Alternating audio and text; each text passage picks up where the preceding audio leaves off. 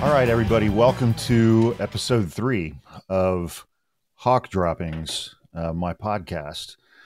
One of 3 podcasts. I'm going to do something interesting with the 3 podcasts this week, with Hawk Droppings, with Full Potato Friday, and with Hawk After Dark. I spoke a little bit about this on my TikTok page. The magazine, The Atlantic, in this issue it's available online on their website, at least. I don't know if the hard copy print version has been released yet, but I imagine it will be soon. In their January, February edition, they dedicated the entire edition to what happens if Donald Trump wins a second term. And there are 24 essays from 24 of their best writers on all different topics that cover what happens if Donald Trump wins a second term. And so what I'm going to do is I'm going to break those 24 articles down into 3 groups of 8. And I'm going to do 8 of them starting at the beginning in this episode of Hawk Droppings. I'm going to do the second group of 8 in this week's episode of Full Potato Friday. And I'm going to do the last group of 8 in this week's episode of Hawk After Dark.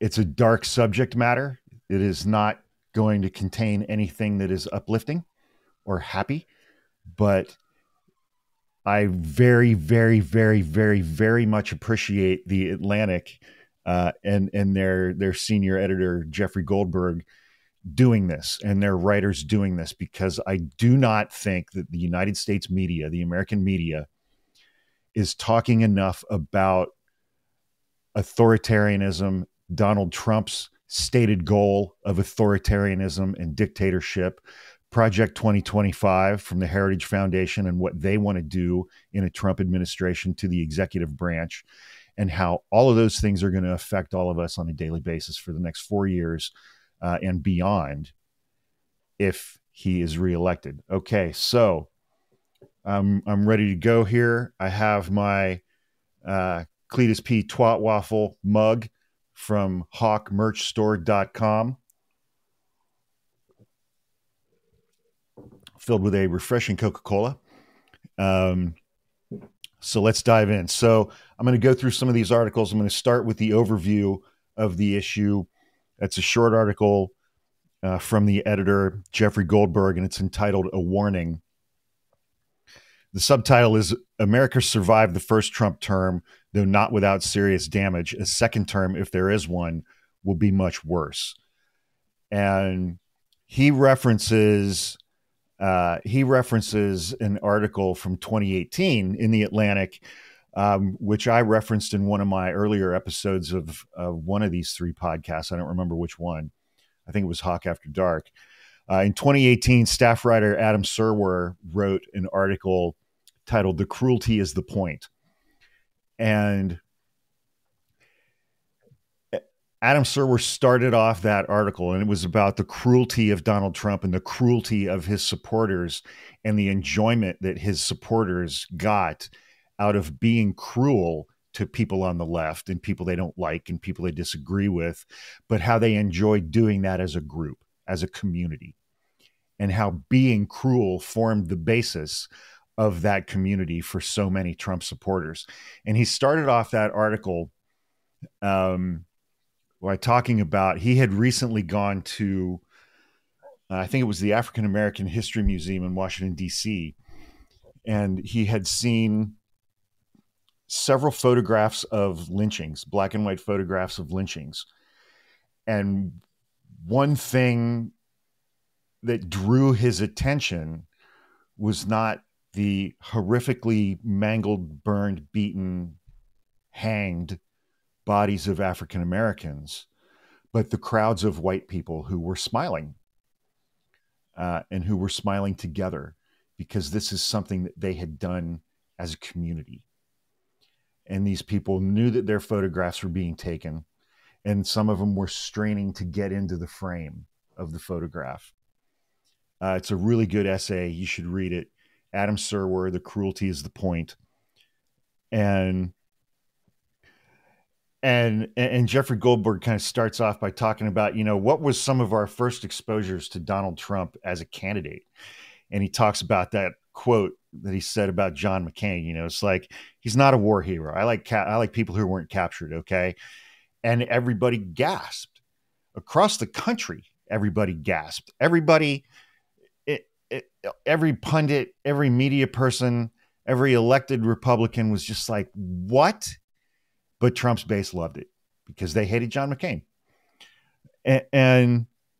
And he writes, I mainly couldn't understand his soul sickness, SOUL. How could a person come to such a rotten, depraved thought?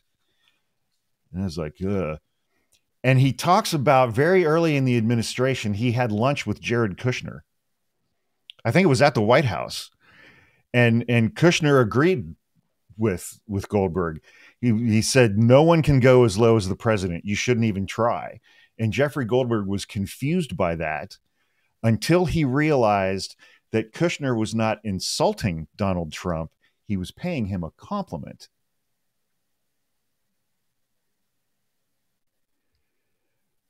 Which I think tells you a good amount of what you need to know about Jared. I mean, when the hell are we going to investigate that little chode? And he goes on to talk about some of the language that Trump has used and how his language has evolved over time. And there was one, I'm just going to read this one paragraph. There was a time when it seemed impossible to imagine that Trump would once again be a candidate for president.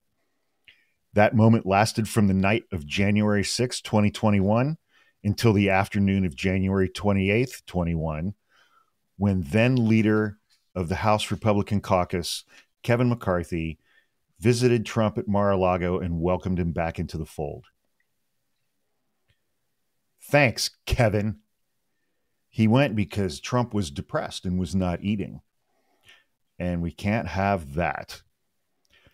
And so he says of this issue, our team of brilliant writers makes a convincingly dispositive case that both Trump and Trumpism pose an existential threat to America and the ideas that animate it.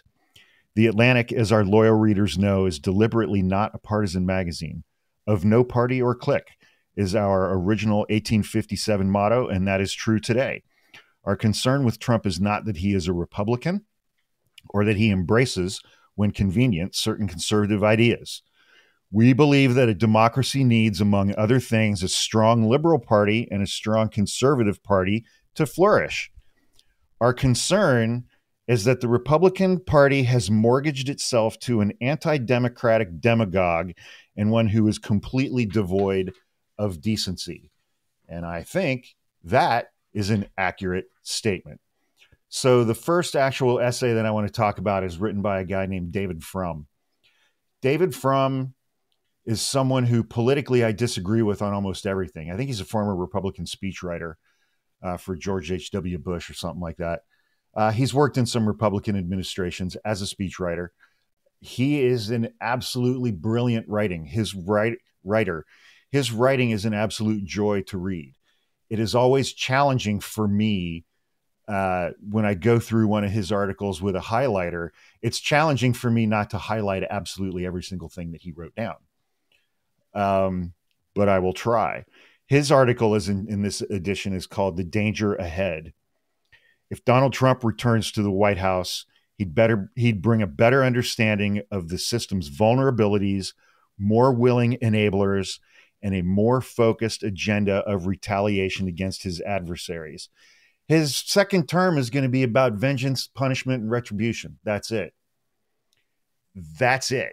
That's the entirety of his second term, and ushering in autocracy.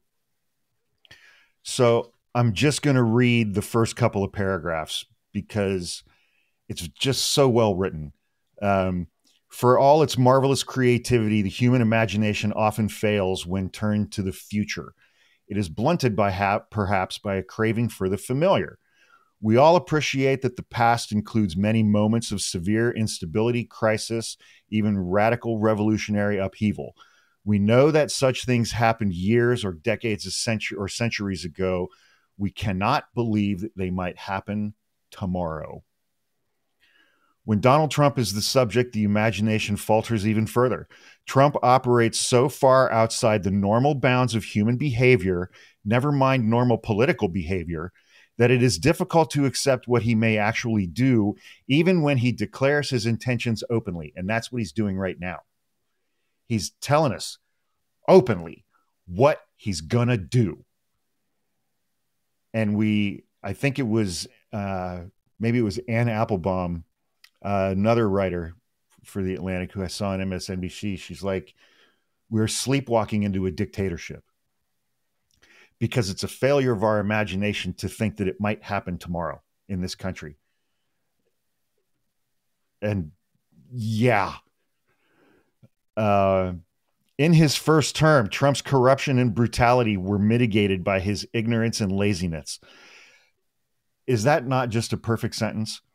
In a second term, Trump would arrive with a much better understanding. That was the subtitle. When people wonder what another Trump term might hold, their minds underestimate the chaos that would lie ahead. By Election Day 2024, Donald Trump will be in the thick of multiple criminal trials. It's not impossible that he may already have been convicted in at least one of them. If he wins election, Trump will commit the first crime of his second term at noon on Inauguration Day, because his oath to defend the Constitution of the United States will be perjury. The dude can write. This is what I'm saying. And that is spot on, man. He's going to take an oath to protect and defend the Constitution of the United States, and then he's going to go destroy the rule of law to save his own ass. A second Trump term would instantly plunge the country into a constitutional crisis more terrible than anything seen since the Civil War. The government cannot function with an indicted or convicted criminal at its head. The president would be an outlaw or on his way to becoming an outlaw.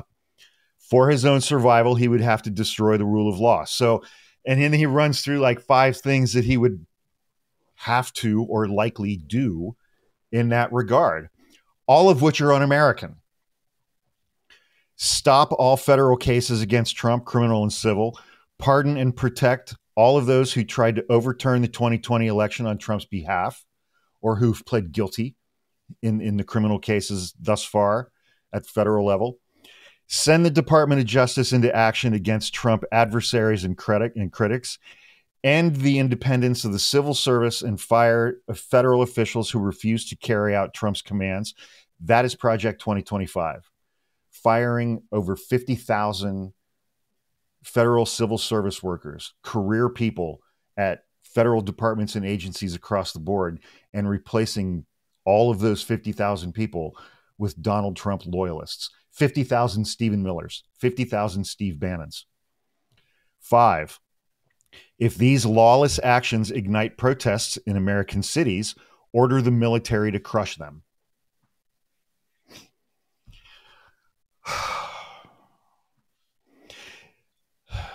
If a president can pardon himself for federal crimes, as Trump would likely do, then he could write his pardon in advance and shoot visitors to the White House. And this is on point with the presidential immunity stuff that the Supreme Court just today agreed to hear. For that matter, the vice president could murder the president in the Oval Office and then immediately pardon herself right after she's sworn in.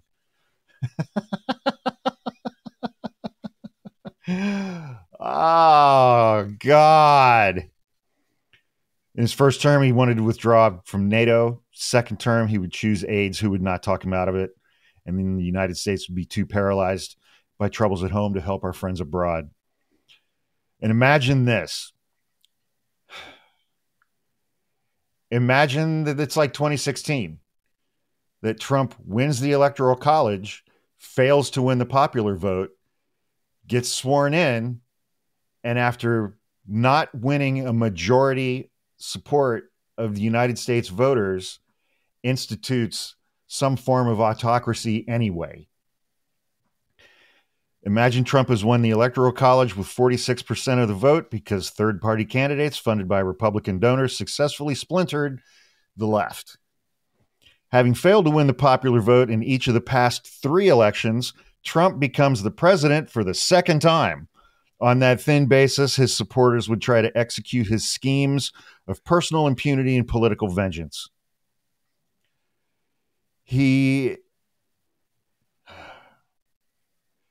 Project 2025 spreads itself out over the entire executive branch. Donald Trump doesn't give 2 shits about the entirety of the executive branch. He cares about the Department of Justice. That's it. Department of Justice, and within that, the FBI. That's what he cares about. If a president can summon investigation of his opponents or summon the military to put down protests, then suddenly our society would no longer be free. It has always been Trump's supreme political wish to wield both the law and institutional violence as political weapons of power, a wish that many in his party now seem determined to help him achieve.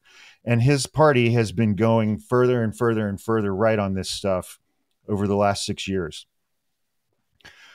And he closes out with this, which is one of my all-time favorite founding father quotes, whatever.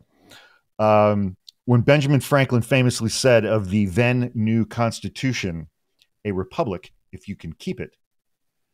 And for all of you potatoes, a republic is a form of democracy.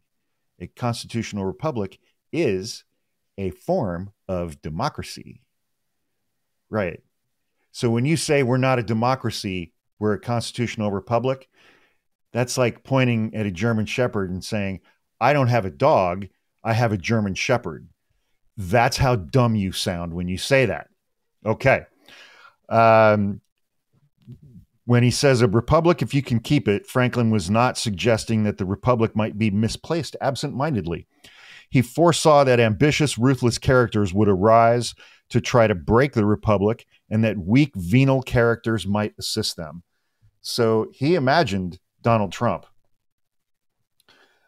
And that's what he was talking about, Donald Trump, when he said that quote. Okay, so now let's start talking about how Donald Trump's going to get this done. The next article that I want to talk about is by a guy named McKay Coppins. It's called Loyalists, Lapdogs, and Cronies. McKay Coppins is also an absolutely fantastic writer, and he is the guy who wrote the just published biography of Mitt Romney. That book contains some absolutely wonderful prose. And this is one of my favorite things about The Atlantic. They don't just hire people who are good thinkers. They hire people who are good writers. Hang on, I'm just checking my levels here. I'm going to turn that up just a little bit. Okay, there we go. They hire such incredibly good writers. And McKay Coppins is one of those. And the subtitle of this article, Loyalists, Lapdogs, and Cronies, sums up the entire article. In a second Trump term, there would be no adults in the room. Remember about his first term. It's like, yeah, Trump hired Steve Bannon as a senior advisor. He hired General Mike Flynn, as his national intelligence guy. But there was James Mattis, decorated 4-star general, who took over DOD. Gary Cohn, the Goldman Sachs guy, who took over National Economic Council. Rex Tillerson was the CEO, who came in as Secretary of State. He had relationships all around the world. There were some arguably serious people, even if you disagreed with them. There were some adults in the room that, and part of it was a fame thing, kind of a starfucker quality that Trump had, because he was positively giddy that all of these very important people were suddenly willing to work for him. When if he weren't president, they would be laughing at him and they wouldn't talk to him and they would be making fun of him. But now that he's president, they came to work for him. He enjoyed that. A consensus had formed that what the incoming administration needed most was adults in the room, and that's what these people were. That's what they consisted of. Now, that's not going to happen a second time, because a lot of those adults in the room were the ones who constrained him from doing the things that he wanted to do throughout the course of his presidency. And I think that's kind of summed up. This past summer, NBC News reported that just 4 of the 44 people who had served as cabinet secretaries, during Trump's first administration, only 4 of them are endorsing him for president in 2024. And, it's like, because most mainstream Republicans don't even want to work for Trump in a second term. And even if they did, Trump is unlikely to want them in a second term, because those are the kinds of people who constrained him in his first term.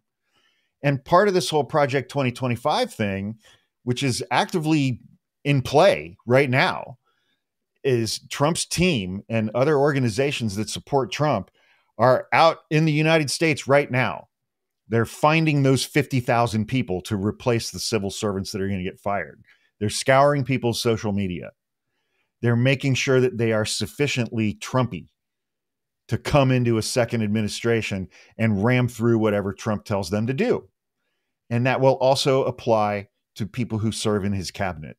He wants those kinds of people in his cabinet. He wants a cabinet that consists of people like Steve Bannon and Stephen Miller and Kash Patel. It's terrifying. It's absolutely terrifying. Stephen Miller, was with Trump throughout the whole administration, and they were in perfect alignment on one single issue: immigration. And it's rumored that Stephen Miller could become the Attorney General, or that he could become head of ICE, Immigration and Customs Enforcement, or even the Secretary of Homeland Security, which would oversee 17 different agencies in our entire intelligence apparatus. I'm sure that would be fine. God, for Secretary of State, one likely candidate is a guy named Richard Grenell, Grenell. Google him. Richard Grenell is a Trump troll whack job. He is insane. Trump made him ambassador to Germany, and he went over there and acted like a MAGA bull in a china shop. And the Germans were just like, what the hell is this guy doing? And Trump loved it. Trump thought it was super entertaining. Yeah. Okay. He wants to make Trump Grenell Secretary of State, or whatever his first name is, Richard Grenell. But the one agency, the one department that Trump cares about is DOJ, Department of Justice. And there's a guy named Paul Dans who worked in the Trump administration in the Office of Personnel Management and is now one of the 2 guys in charge of Project 2025 at the Heritage Foundation. And he said the notion of the so-called independence of the Department of Justice needs to be consigned to the ash heap of history.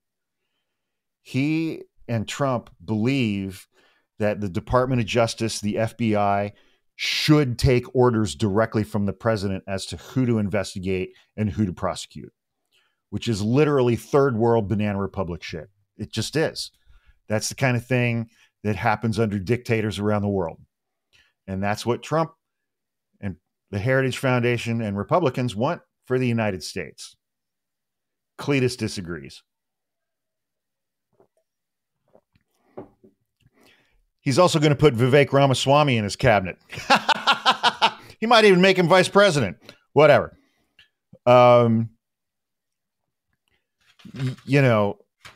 It's so those are the kinds of people that are going to be in the second administration. And it's not going to go well. Okay. I'm just telling you. And so next up, we've got an article by a guy named David Graham called "Trump Isn't Bluffing. We've Become Inured to His Rhetoric, but His Message has Grown Darker." So this is about the normalization of political violence through Trump's rhetoric and how his rhetoric has evolved over the last few years. And he starts off with that quote that we heard from one of his recent campaign speeches. We pledge to you that we will root out the communists, Marxists, fascists, and radical left thugs that live like vermin within the confines of our country, that lie and steal and cheat on elections. The real threat is not from the radical right. The real threat is from the radical left. The threat from outside forces is far less sinister, dangerous, and grave than the threat from within. Our threat is from within. All of that is about other Americans. It's not about China. It's not about North Korea. It's not about Iran. That rhetoric is what he is saying now today about other Americans. What immediately leaps out here is the word vermin with its echoes of Hitler and Mussolini. He's appearing to promise a purge or a repression of those who disagree with him politically.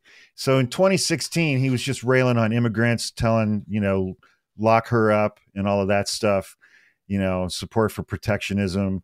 But today, Trump is different. His fury over his 2020 election defeat, the legal cases against him, and a desire for revenge against political opponents have come to eclipse everything else. He has no policies. He's not campaigning on any policies.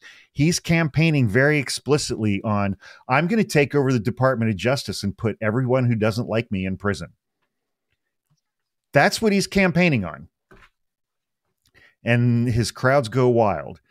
He's now describing himself as a very proud election denier. He keeps threatening and intimidating judges, witnesses, prosecutors, and their families involved in the cases against him.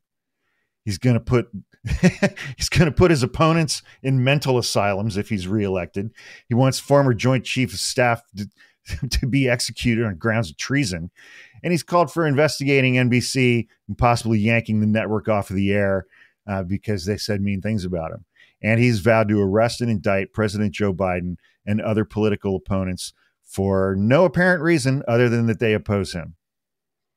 The fact that Trump's ideas become more authoritarian is not yet fully appreciated. And that's what I was talking about when I said the American media is completely failing all of us right now, currently. And by saying these things over and over and over again, the first time he says it, it's shocking. And we all go, what the hell did he just say? And the second time, it barely makes news.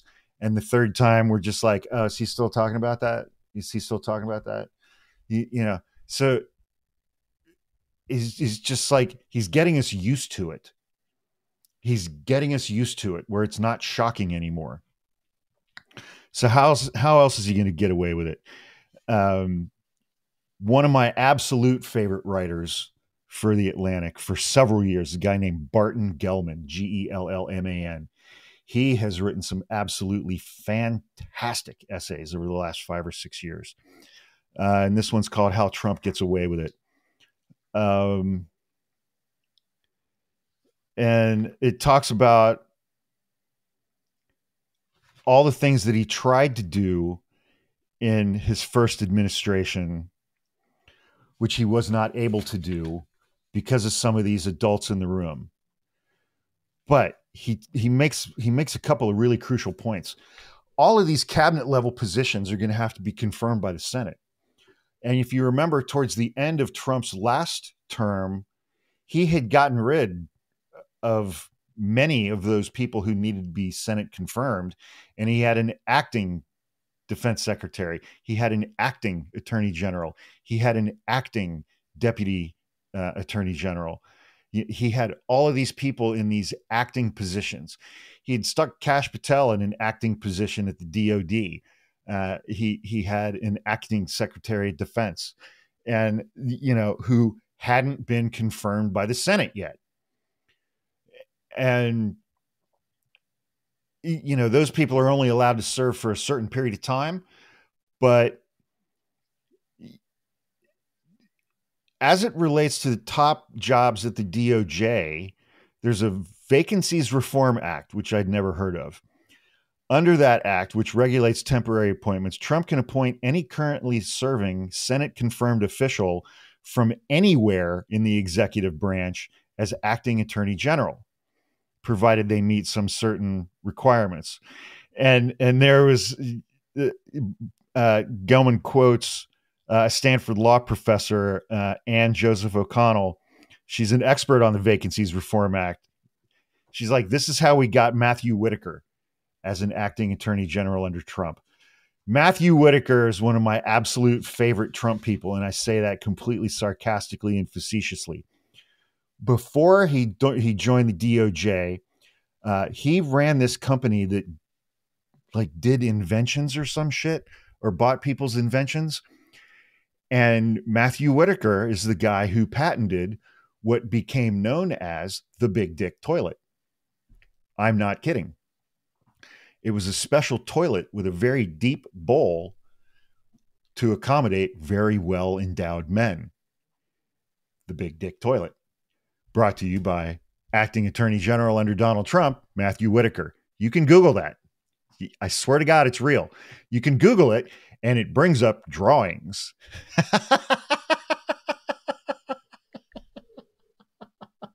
I'm not joking. I swear to God. But, you know, so with that information in mind and knowing that Donald Trump, his first priority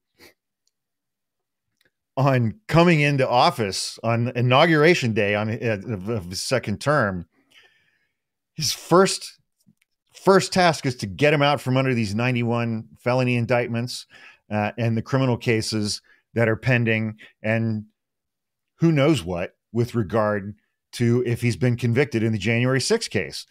So, you know, are there some career officials that meet these criteria that would allow Trump to make them an acting attorney general on day one who are sufficiently loyal to him, who would carry these things out? Trump's team is looking right now across the entire executive branch for people who fit that category. They are planning and looking right now for that person or persons. And so to start off, he could just fire special counsel Jack Smith. There is a requirement that a president cannot fire a special counsel arbitrarily.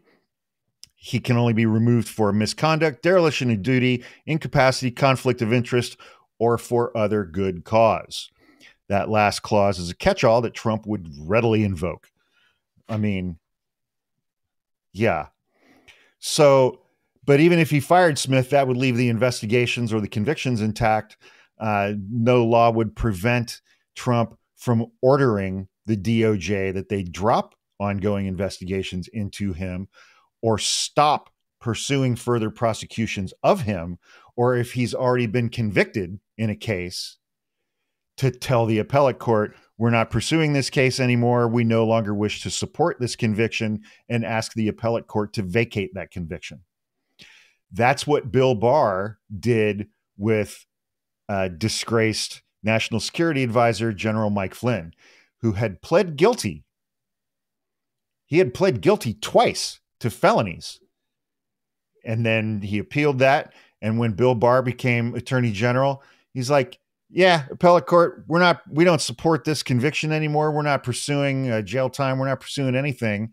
And we'd like you to vacate this conviction. Yeah, there's precedent for that. Cool.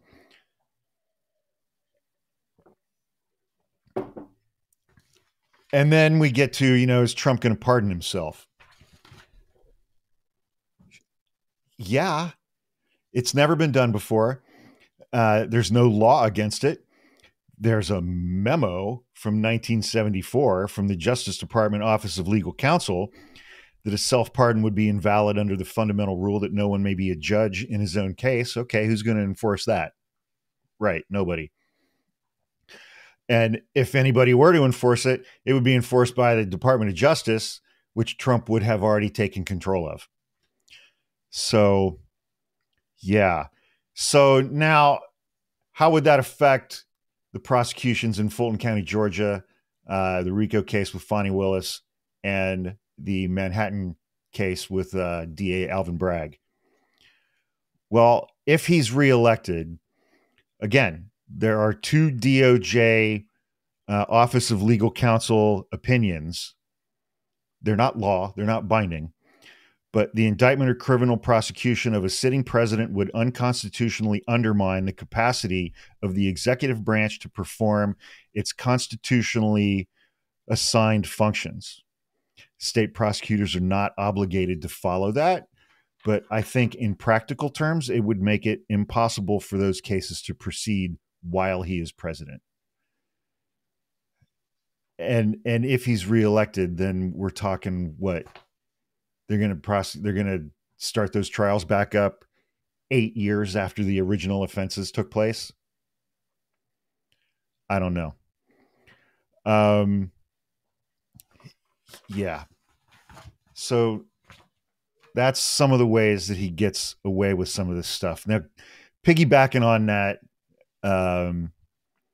normalization of political violence and rhetoric, there's another columnist named Juliette Kayyem who wrote an article called "The Proud Boys Love a Winner."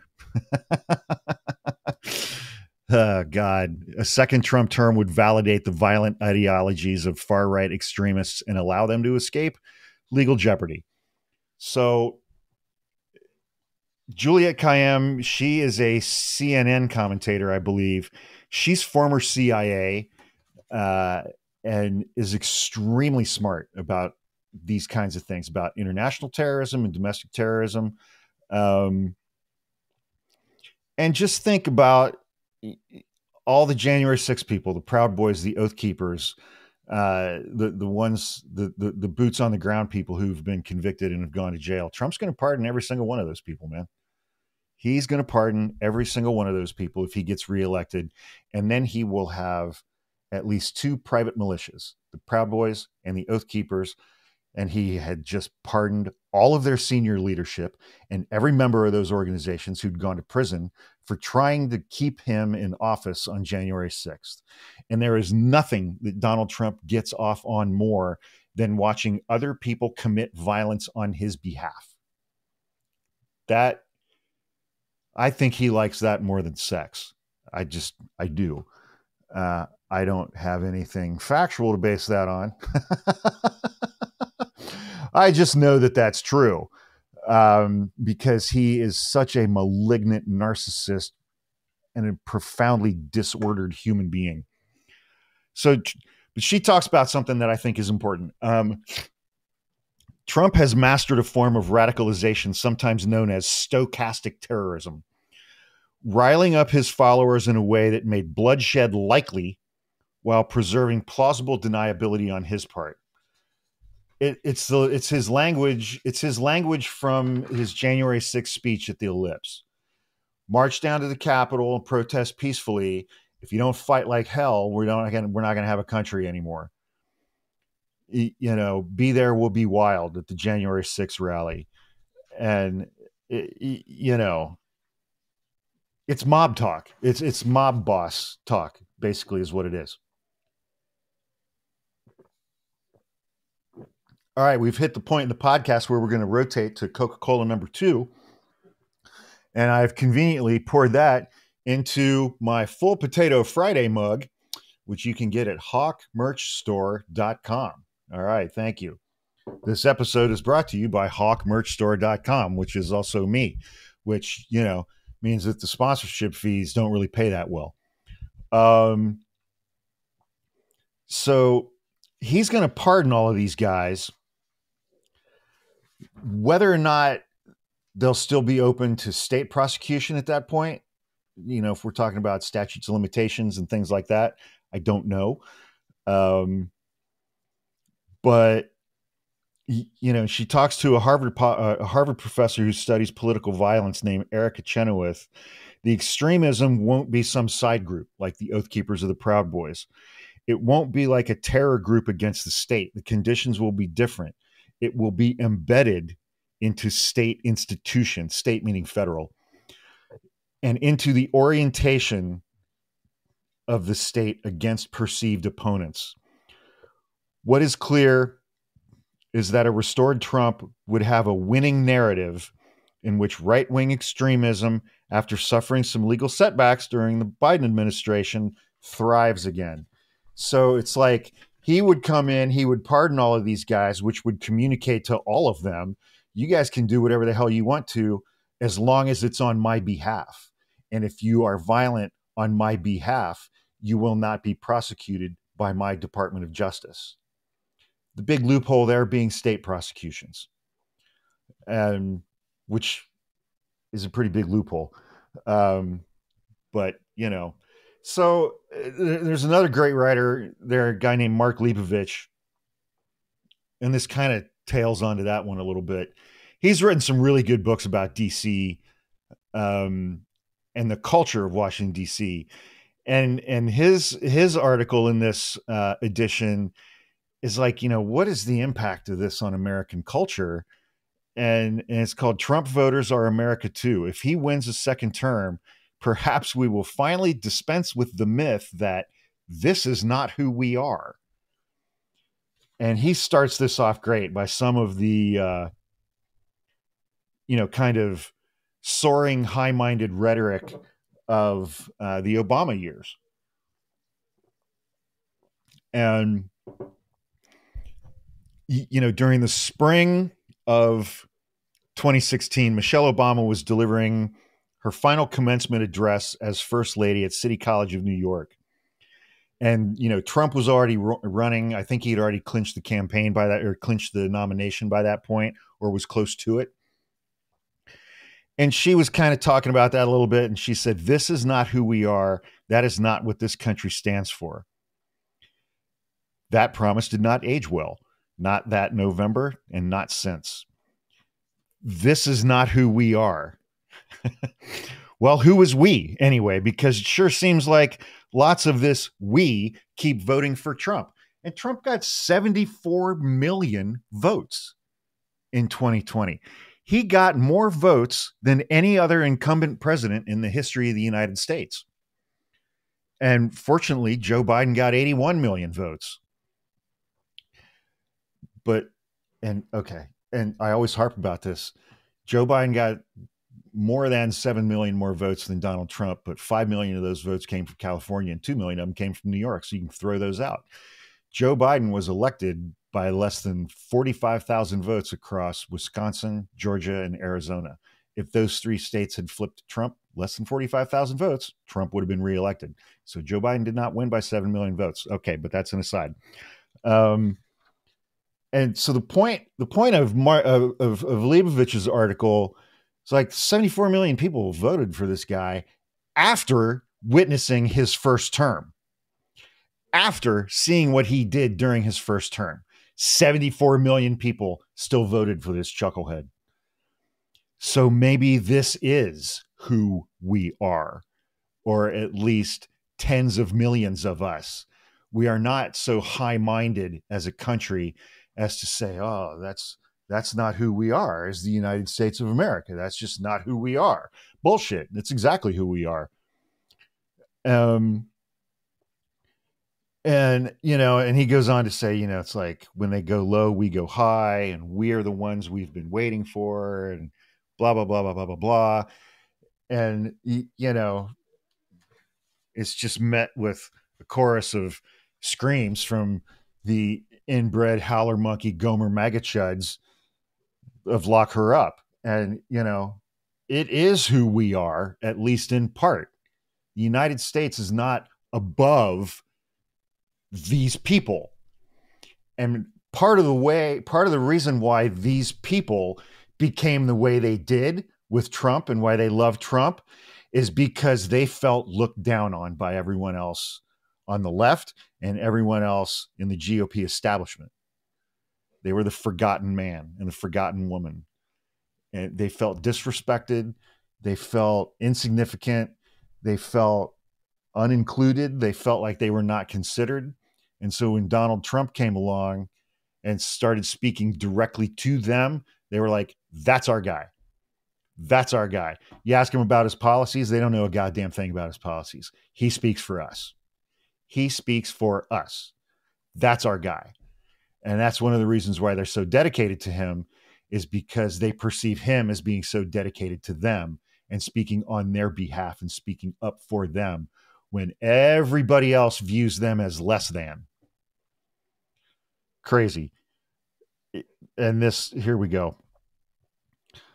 When the political elites insisted we're better than this, a close cousin of this is not who we are, many Trump disciples heard we're better than them.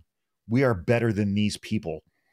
Hillary Clinton ably confirmed this when she dismissed half of the Republican nominee's supporters as people who held views that were racist, sexist, homophobic, xenophobic, Islamophobic, you name it. And then she went on to call them deplorables. Whether or not she was correct, the targets of her judgment did not appreciate what she had to say. And the disdain was mutual. Quote, he's our murder weapon, unquote, said the conservative political scientist Charles Murray, summarizing the appeal that Trump held for many of his loyalists. He is our murder weapon. You can dismiss Trump voters all you want, but give them this. They're every bit as American as any idealized vision of the place. If Trump wins in 2024, his detractors will have to reckon once again with the voters who got us here, to reconcile what it means to share a country with so many citizens who keep watching Trump spiral deeper into his moral void and still conclude, yes, that's our guy. He's our murder weapon. They're just as American as we are, even if they don't know the difference between there, and there, or two, and two, or then and than, or lose and loose. I could go on forever, but whatever. All right, so the last article we're going to talk about today is by a columnist named Jennifer Senior. What will happen to the American psyche if Trump is reelected? Our bodies are not designed to handle chronic stress. And the answer is drugs. We have to start using drugs. No, I'm kidding. She opens this up great. There were times during the first 2 years of the Biden presidency when I came close to forgetting about all of it. The taunts and provocations, the incitements and resentments, the disorchestrated reasoning, the verbal incontinence, the press conferences fueled by megalomania, vengeance, hydroxychloroquine, and ivermectin. I forgot almost that we'd had a man in the White House who was governed by tweet. I forgot that the news cycle had shrunk down to microseconds. I forgot even that we'd had a president with a personality so disordered and a mind so dysregulated that the generals around him had to choose between carrying out presidential orders and upholding the Constitution. Say what you want about Joe Biden, he has allowed us to go days at a time without remembering that he's even there. But here we are, faced with the prospect of a Trump restoration. What will happen to the American psyche if he wins? What will happen if we have to live in fight or flight mode for 4 more years and possibly beyond? Oh, God. Oh, Jesus Christ. Okay. Our bodies are not designed to handle chronic stress. Neuroscientists have a term for the tipping point moment when we capitulate to it: allostatic overload. And the result is almost always sickness in one form or another, whether it's a mood disorder, substance abuse, heart disease, type 2 diabetes, or ulcers. Increase your blood pressure for a few minutes to evade a lion. That's a good thing. Increase your blood pressure every time you're in the vicinity of someone like Trump, and you begin to get cardiovascular disease. Excess levels of the stress hormone cortisol for extended periods is terrible for the human body. It hurts the immune system in ways that, among other things, can lead to worse outcomes for COVID and other diseases. Great. Okay, so yeah.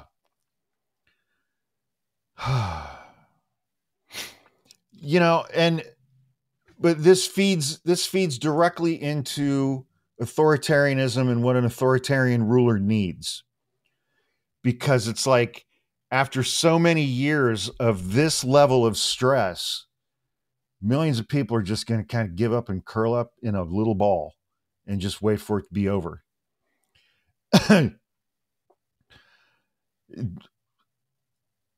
One clinical psychiatrist wonders if a second Trump term would be like a second paralyzing blow in boxing, translating to a learned helplessness on a population level scale, in which a substantial portion of us curdle into listlessness and despair, which is what a would-be authoritarian wants, a republic of the indifferent.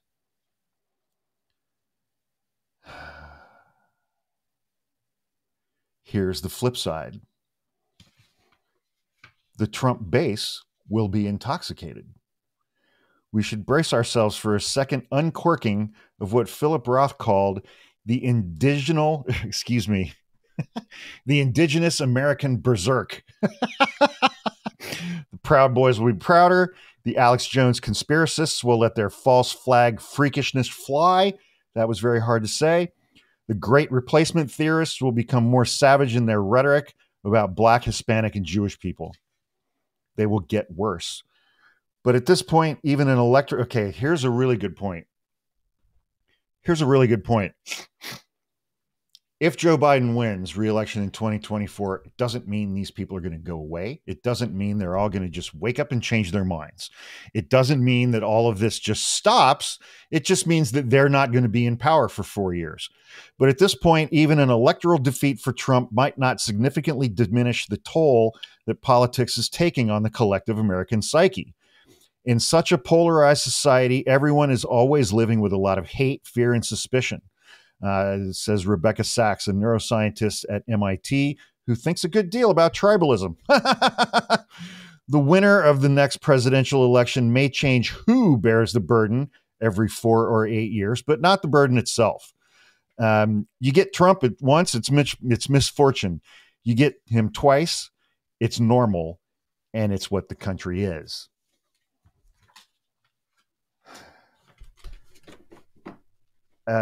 Okay. So, I'm sorry to be such a Debbie Downer on this shit, but I think it's extremely important that we talk about it, and that we talk about it for what it is.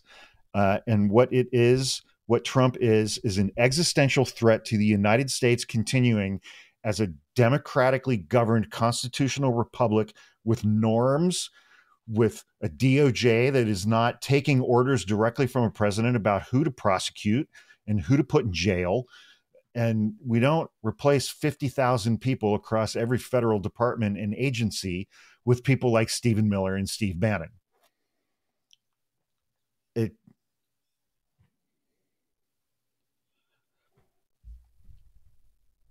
I'm not even going to talk about for who at this point. I'm just going to start off by saying, everybody please register to vote, and everybody please vote in 2024.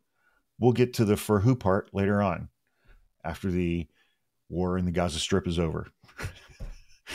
And, everybody can beat the shit out of Joe Biden for that. But Joe Biden is going to be the Democratic nominee. Donald Trump is going to be the Republican nominee. So that is going to be our choice.